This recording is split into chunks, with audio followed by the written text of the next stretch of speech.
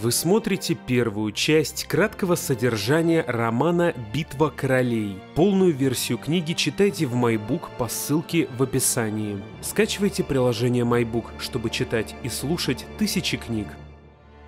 Белый ворон из цитадели университета Семи Королевств извещает жителей острова Драконий Камень о завершении долгого лета. Это владение Станиса Баратеона, провозгласившего себя королем после смерти старшего брата Роберта. Его дочь Ширен обеспокоена слухами о том, что появившаяся в небе комета предвещает драконов. Пожилой мейстер Крессен успокаивает девочку.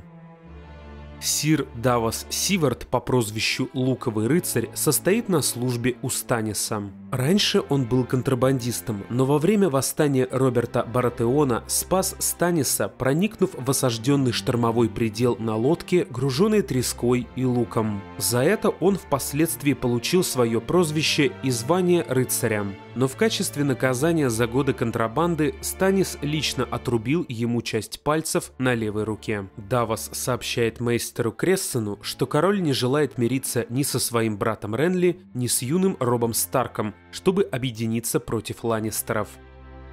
Селиса, жена Станиса, убеждена, что ее муж – единственный, кто достоин занять престол. Она считает его не только истинным наследником покойного короля Роберта, но и избранником бога Арглора, владыки света, пламени и теней. Приверженцы этой религии верят пророчеству красной жрицы Мелисандры о скорой гибели Ренли. Крессен собирается отравить колдунью, считая ее виновницей раздоров между братьями, и ради этого готов пожертвовать своей жизнью. Но отравленное вино не причиняет Мелисандре вреда, а ученый, разделив с ней чашу, погибает в мучениях. Вербовщик Йоран из ночного дозора, случайно встретивший в королевской гавани Арью Старк, не позволяет ей увидеть казнь отца и уводит ее в переулок. Там он отрезает Арье волосы и, выдавая ее за мальчика-сироту по имени Ари, выводит из столицы. Йоран намерен спасти ее, доставив в Винтерфелл, родовое имение Старков, мимо которого поедет его отряд. Вместе с Йораном также следует бастард покойного Роберта Баратеона Джендри. Вербовщик велит девочке ни с кем не разговаривать. Однако двое мальчишек, Ломми и Пирожок, пытаются отнять меч Арьи, иглу. В завязавшейся драке Арья побеждает их тренировочным мечом, за что получает наказание. Тем временем Санса, старшая дочь казненного лорда Старка, пребывает в заложницах у своего жениха Джоффри, занявшего престол после смерти короля Роберта. Юный правитель обращается с невестой жестоко, постоянно подвергает ее оскорблениям и унижениям. Санса присутствует на королевском турнире, посвященном именинам Джоффри. Сражения кажутся королю скучными, пока на поле битвы не появляется очередная пара бойцов, и один из них – полуголый рыцарь Донтас Холлард.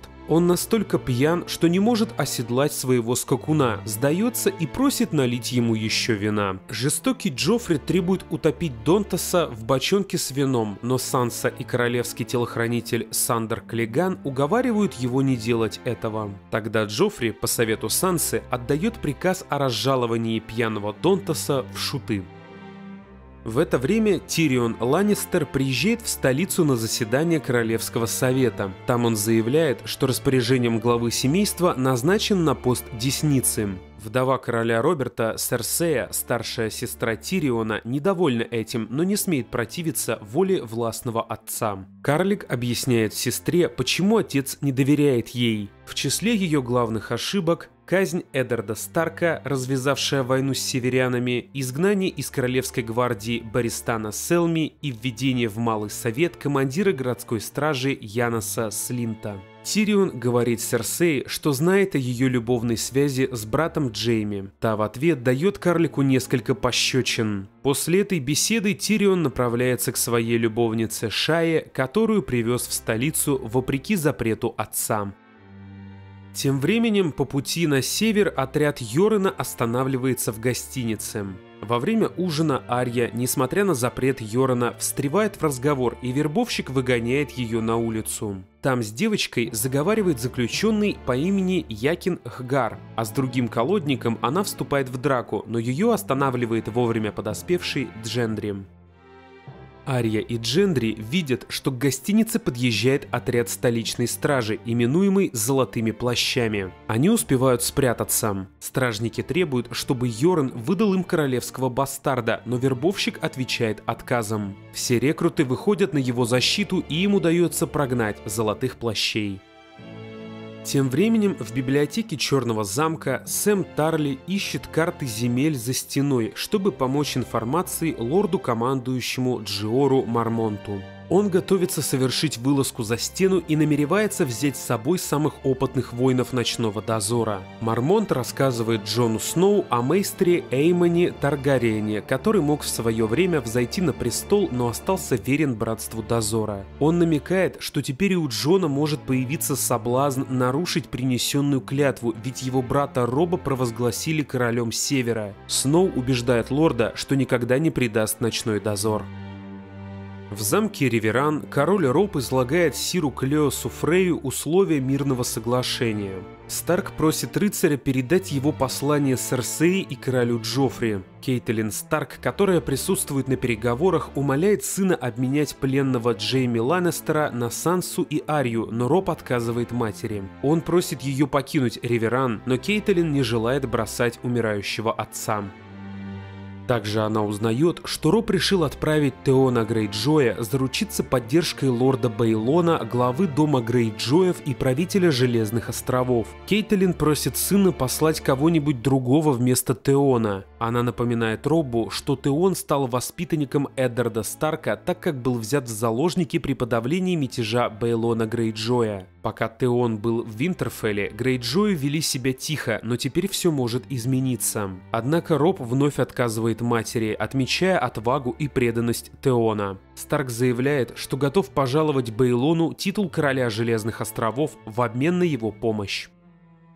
Тем временем в столице Тирион Ланнистер ужинает с лордом Яносом Слинтом, главой городской стражи, которому предстоит оставить свой пост и отправиться в речные земли. Янос предлагает вместо себя назначить своего ближайшего помощника Аллара Дима, однако Тирион обвиняет того в убийстве одного из бастардов короля Роберта и отдает стражникам приказ выслать Слинта и его людей на стену, а Аллара Дима по пути бросить в море.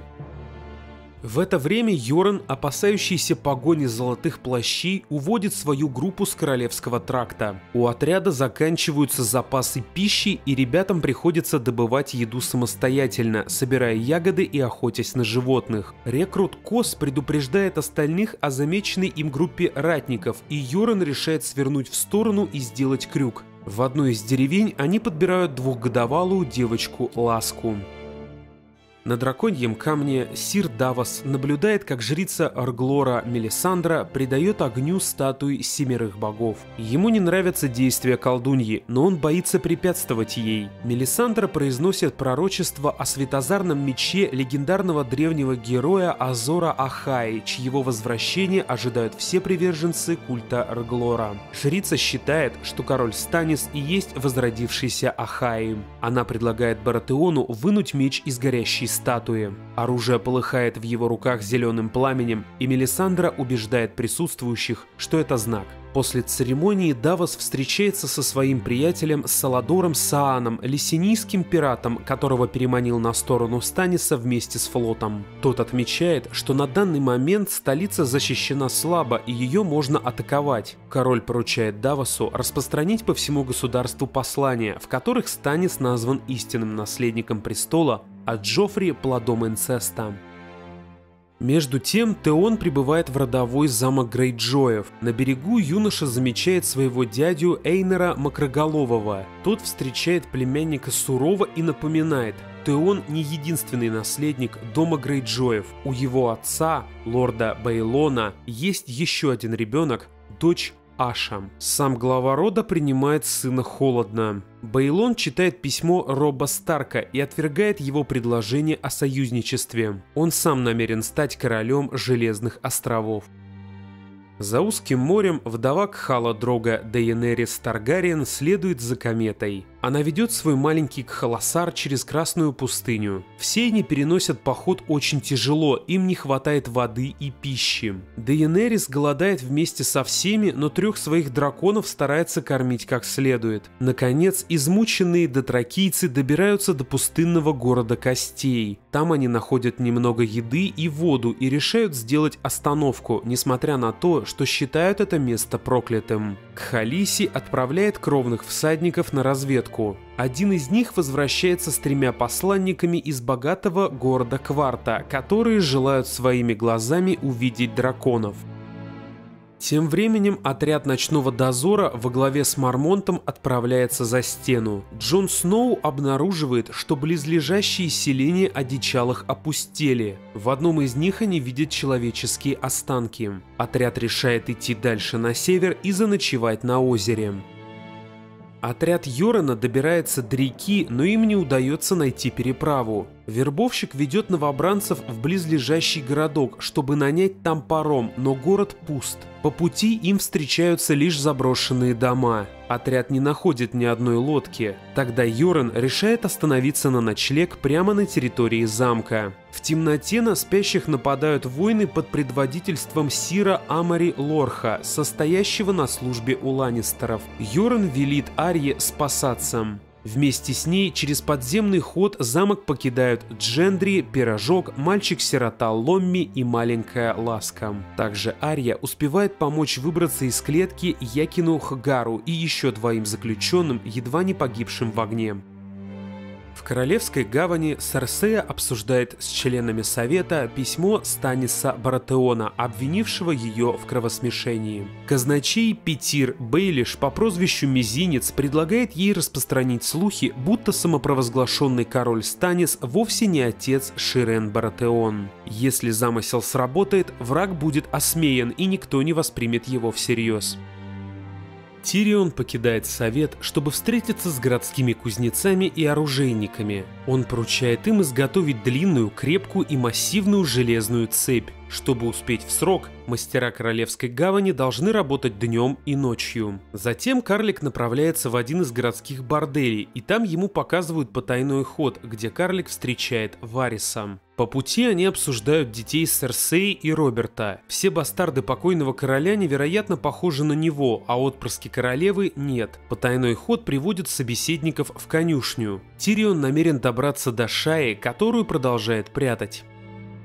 В Винтерфелле проходит праздник урожая, и Бран, как глава дома Старков, весь день принимает гостей с севера. Собрание лордов и официальный прием сильно утомляют мальчика. И он рад позже отправиться на спине Ходора в священную рощу. Там с ним заговаривает Оша. Она расспрашивает Брана о его снах, но он не хочет рассказывать о них. Постепенно к мальчику возвращается память. Ему продолжают сниться волчьи сны, в одном из которых трехглазая ворона клюет его в лоб, и он видит золотого человека, сбрасывающего его с башни. В Королевской гавани Тирион встречается с мейстером Пицелем, которому передает 2 письма для немедленной отправки в Дорн. Пока старик выполняет поручение, карлик крадет с его полки один из пузырьков. Ланнистер просит мейстера не сообщать об ответе никому, кроме него. Затем Тирион беседует с Мизинцем. Они решают заручиться поддержкой сестры Кейтилин Старк, Лизы Аран, перетянув ее войска на свою сторону и заключив выгодный брачный союз. После этого Тирион встречается с Варисом. Они обсуждают возможность союзничества с правителем Дорна, принцем Дораном Мартеллом. Каждому из собеседников карлик сообщает разные сведения о своих планах. Его главная цель состоит в том, чтобы выявить доносчика Серсеи. Между тем Санса обнаруживает под своей подушкой записку. Автор послания просит ее прийти вечером в священную рощу, если она хочет вернуться домой. Девочка боится, что за ней шпионят, и решает лечь спать. Внезапно она слышит под окнами крики и шум и видит, что путь к месту встречи никем не охраняется. Она бежит к Богороще, там ее встречает сир Донтас, разжалованный в шуты рыцарь, которого она спасла от казни. Он обещает увести Сансу в Винтерфелл. Та готова принять помощь. На обратном пути девочка встречает Сандора Клигана. Он спрашивает, зачем она покидала замок. Санса отвечает, что ходила в Богорощу помолиться о родных, но королевский телохранитель не верит ей и отводит обратно в спальню.